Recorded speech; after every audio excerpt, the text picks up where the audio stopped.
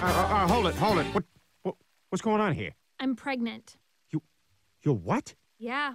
We're in the middle of a thing here. Well, you didn't return any of my texts. So what's going on? You want like a ride to the place? Peter, what's going on? What's going on, Lois, is that this girl is obviously not well, and I have just learned that she's been stealing from the show, and she should probably be escorted out of the building.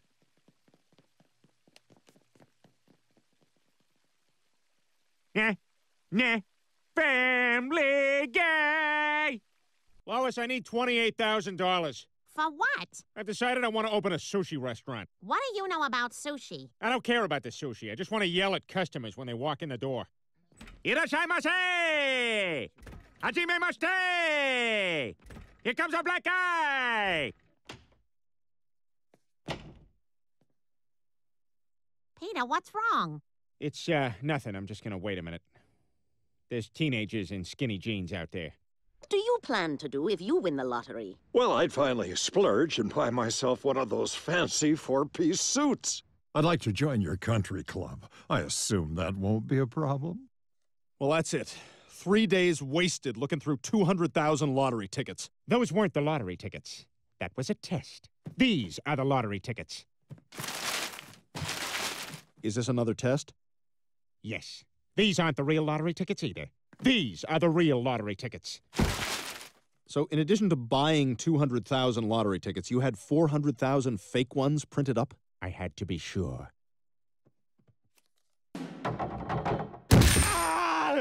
It's not a liquid!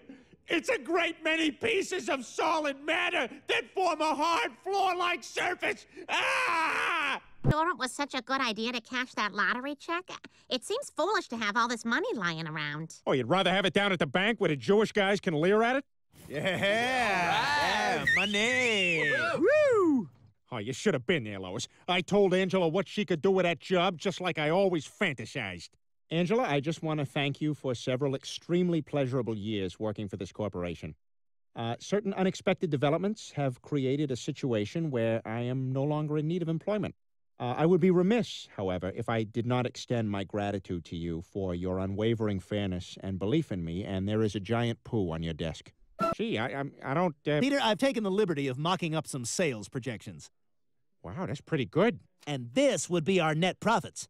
Yikes. Okay, Quagmire, I want you to take the first bite out of this fudge pop, because that first bite is the one that really hurts. Well, okay. Ow! Ow! Yeah, that's right, ow. Now you swallow that. Don't you dare spit that out. What's the difference? You got what you wanted? I said swallow it! Now smear what's left of it on your face and look at me with your mouth open. Look at yourself, you filthy whore. Ugh. I don't even want this now.